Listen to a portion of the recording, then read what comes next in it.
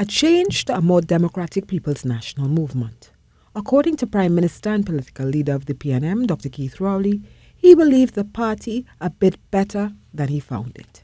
One of the things that I can be credited for is dismantling the delegate system, where about 800 people across the country had the authority to vote to choose the PNM leader. We spent 2 years consulting on that in our party.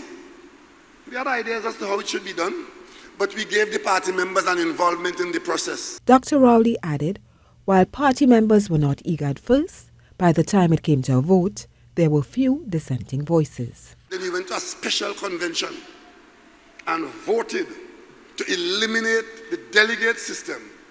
Don't have anybody voting for you. Come and vote for yourself. One man, one vote.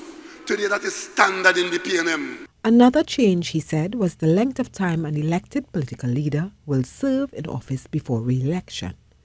Under his tenure, it was changed from 5 to 4 years. The political leader had a total control of the screening committee in our party and had a screening committee to assist the political leader under my leadership. We changed that and gave the screening committee members a vote in their own right in the PNM. Screening committee members no longer vote to assist the political leader. They vote in their own right, yea or nay, to select PNM candidates. Dr. Rowley made his remarks as he addressed the political meeting in Sipario on Tuesday.